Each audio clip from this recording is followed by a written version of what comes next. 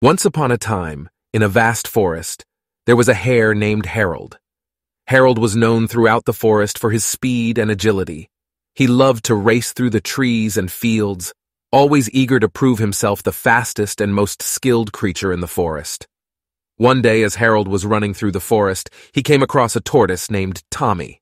Tommy was slow and steady, plodding along at a steady pace. Harold looked down at Tommy and scoffed. "What kind of race could you possibly compete in? You're so slow!" Tommy looked up at Harold with a calm and steady gaze.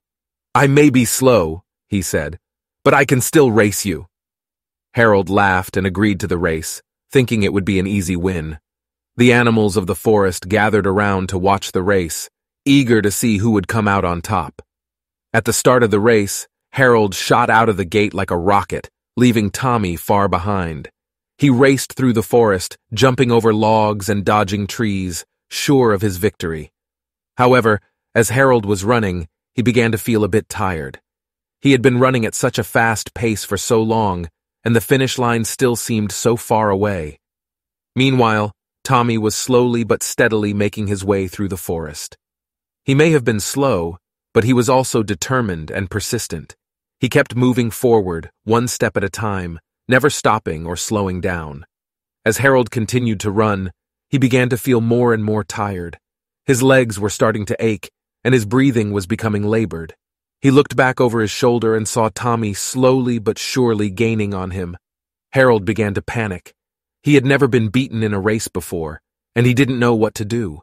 He could see the finish line in the distance, but it seemed impossibly far away. Meanwhile, Tommy was getting closer and closer to Harold. He could see the finish line up ahead, and he was determined to reach it.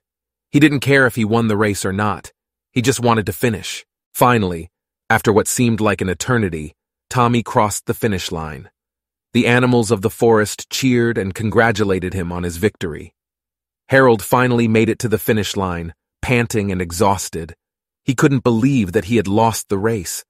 He had always thought that speed and agility were the most important qualities in a race, but he had been proven wrong. Tommy looked over at Harold and smiled. "Slow and steady wins the race," he said. From that day forward, Harold was a changed hare. He learned that there was more to winning a race than just speed and agility. He learned that persistence and determination were just as important, if not more so.